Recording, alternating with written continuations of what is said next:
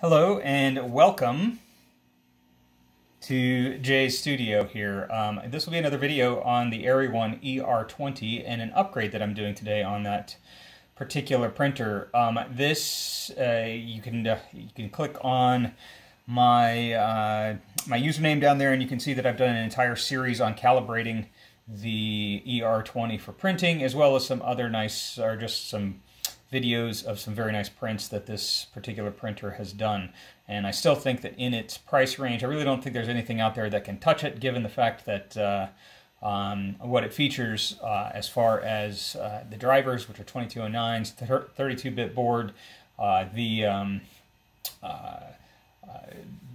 the all-metal extruder. There's just a number of things that this does at a very low price point, especially when it's on sale for $60 or $80 off on Amazon, which happens quite often. Strongly recommend this printer.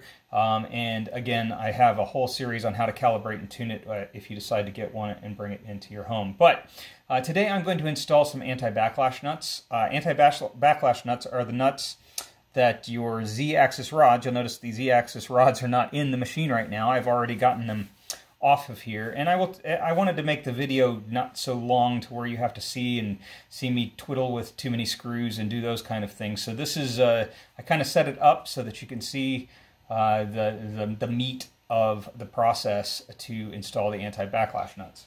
So why would you install anti-backlash nuts? Well, on a printer like this, and again, I'm trying to have you see the Z-axis rod while I'm talking through this, but you'll notice that over here on the extruder side, there's quite a bit more weight on the that's affecting your X gantry here. So when you turn the stepper motors off after a print, or turn the printer off and the stepper motors are no longer energized, this side will tend to sag a bit. And then your tramming, which is the squareness of your X-axis here on your X-axis gantry here on the frame of the printer, will tend to sag a bit towards the extruder side, and you have to continue to watch that, etc. Well, one way you can stop that sagging from happening, or at least mitigate that sagging, is to install anti-backlash nuts. And anti-backlash nuts basically are nuts.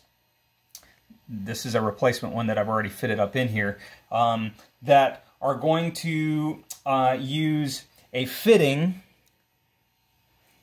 that has a slot. This slot will actually fit into the bottom of this other nut, but then there's a spring between them which keeps them kind of locked there, places tension on them, and then if that's locked up in the slot here and this slot here, if they're locked together with the spring, kind of pushing, and then them unable to rotate here, it will be very difficult for either side to sag even when you turn the stepper motors off. So some printers come with this already installed. Your more, not just higher end, but probably mid-range printers will already have anti-backlash nuts installed. Eryone's obviously targeting a bargain crowd, and then there's some things that you can do to upgrade it. In this case, this is a worthwhile upgrade. So before we get into actually doing it, though, let me tell you that you're going to want to do some preparation, and so you're going to have to pardon me while I move the camera. But to make this easier, there's a couple things that I've done. One, you're going to have to remove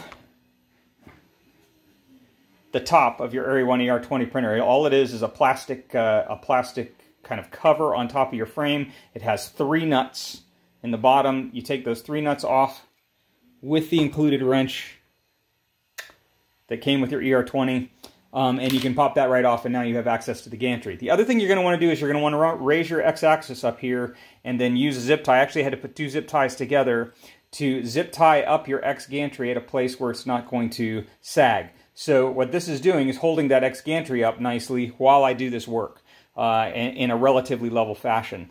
You could do 2 of them even to be more secure. I did 1, but more towards the heavier side, and made sure that things were looking pretty good with regards to its squareness. So you're going to want to go ahead and have that tied off. Then what are you going to want to do? You're going to want to take off once you get that all tied up, you're going to, again, pardon the camera movement, but your couplers here have screws, and in this case I had to come at it from this direction, has a grub screw. That top grub screw, and you're going to use your medium-sized wrench from your ER-20, that top grub screw you want to loosen all the way. Don't take it out, but just loosen it all the way so that the rod can come right out of there. And we did the very same thing, pardon the movement, for this side. We loosened up the grub screw, and then even before we took off this nut up at the top, we just used our fingers and easily threaded off the lead screws there for the Z-axis, and I've placed them on both sides of my printer. Why am I saying that? Because you kind of want to put them in the same way they came out. So I know that this tip here is the tip that should feed down for either side of my threaded screw. Took the threaded screw out, then you have to take off the old nut. This was the old nut that was on there.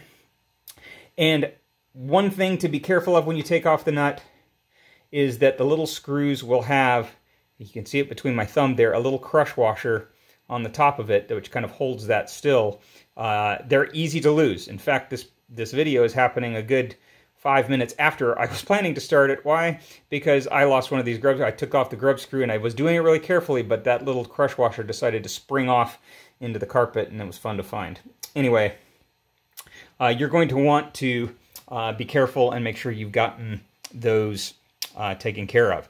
Well, then you're going to take your brand new anti-backlash nut, and basically you're going to have a top form, and then you're going to have a spring in the bottom connector. These are the springs in the bottom connectors for these. I've already fitted the top piece. In fact, on this side, I've already put it in with a screw. So the screws are there. The crush washers are underneath the screws, and that one's already mounted. This one, we have yet to put the screws in. I figured I would just at least do the manual labor on camera for one of them. And so here I'm going to take my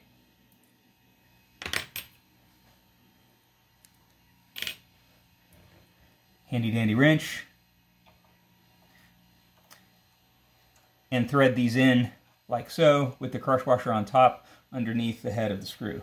So what you want to do when you do this before we get in there is, like, I'm going to where it kind of starts to tighten, but then I'm coming back just a little bit. I want it to have a little bit of wiggle while I thread the screw in, because you're going to see as I thread the screw in that it gets pretty interesting because we've got to hold the spring up there at the same time. So let me get this one in the same way. Comes down, oh, it's starting to get a little bit tighter. Now I'm going to back it off just a little bit, and it gives me a little bit of mechanical movement that's available for taking care of this. So, how do we get the actual screw in there? Well, remember I showed you these two pieces. Sorry if there we go. I think maybe a little bit better with the focus, but if not, you get the idea. This nut here has two slots. All of this goes inside the spring, and then the spring goes over the little part that juts out of the top portion of the nut. You're going to push this up, being careful not to for it to become a projectile. And you want to get it up to where the bottom part is actually in a slot. It doesn't work if the bottom part isn't in a slot. So let's see if I can get that squared away here. I'm going to actually turn this around because for some reason it wants to bunch up in a way that I don't like. There, that's much better. Once you get it up there, you're going to have to hold it just a little bit. And then what you're going to do is come down with your lead screw through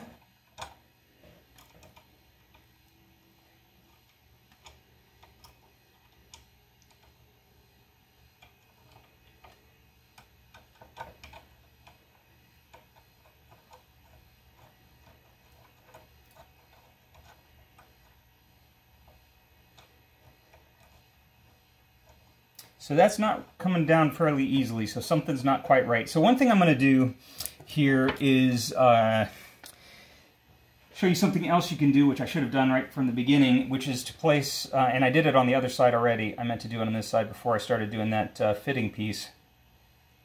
Let's take a little bit of white lithium grease on the tip of a Q-tip.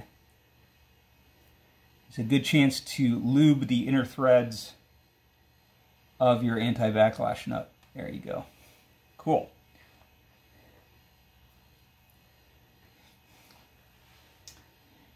So,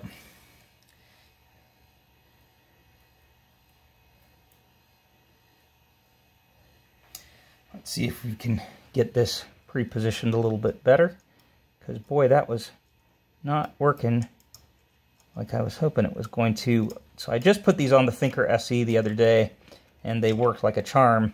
So I'm just having some issues getting these two pieces to fit together nicely so that I can screw down through them and get ourselves squared away. Let's see what I got now.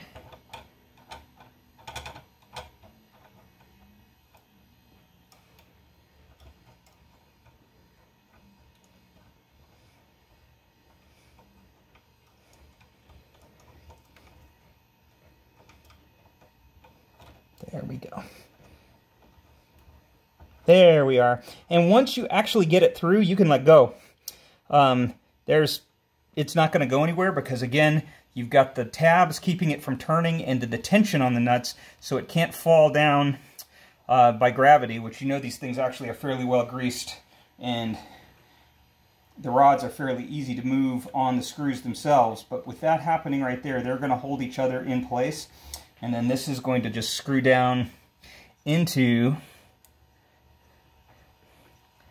the coupler at the bottom. Like, remember we undid the grub screws at the bottom. So this is going to continue to roll down too. And I'm rolling down, and now I can tell that I'm actually moving the side of the over here.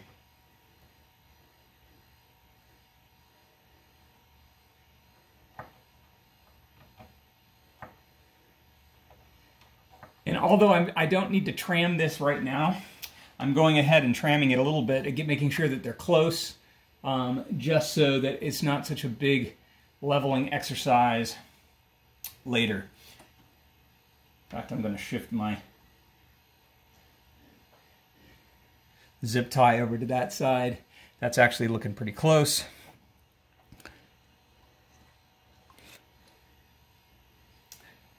And now what I'm going to do, that is in there, my anti-backlash, that is taken care of.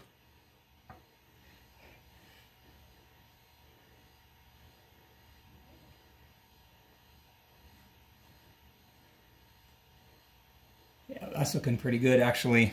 And I'm having to hold this down a little bit so that it's fully seated in the coupler.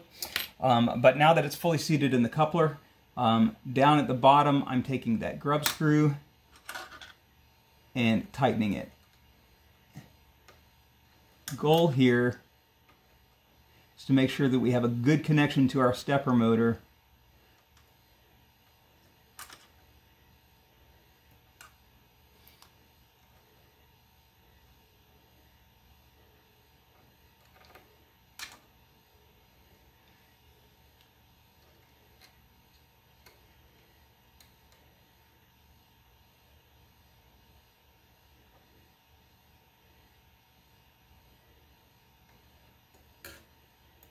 Sorry about the tediousness of having you watch this. We'll only do one side right now on the video so that you get an idea of how it works. But what I'm doing is making sure that grub screw is nice and tight and really gripping the Z-rod, or the threaded rod for the Z-axis in the coupler, that it's not going to come up or unbalance. There we go. So right now, you don't see this, but as far as where it is on the axis on the front, in fact, I can move this so you can, but even though we haven't even done the other side, if you look at the gradated markings on the ER-20, we are really nicely trammed without any issues right there, and that backlash nut is now installed and will prevent that from this side from sagging. Although this is not the major side we're worried about. We're worried about the other side.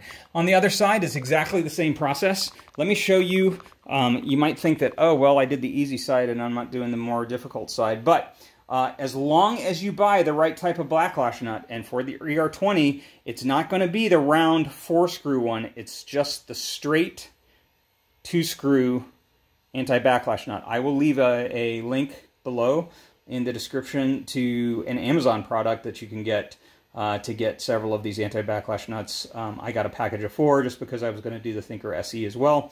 If you buy the correct nut, i.e. just the 2-screw nut instead of the 4-screw round one. This fits right in, and I didn't have to take off any wires. I didn't have to disassemble my extruder. I didn't have to do anything over here other than like work a little bit more delicately around some of the pieces and parts, but everything was just as simple as the other side. So I'm going to complete this up now and finish it up. Hopefully you found this useful. If you did, please like and subscribe. I'm excited about really working out the ER-20 and some of the other printers that I've got, and to give you some kind of just like down-home advice on how to make things better and have them perform their best. So happy 3D printing, and we'll see you next time.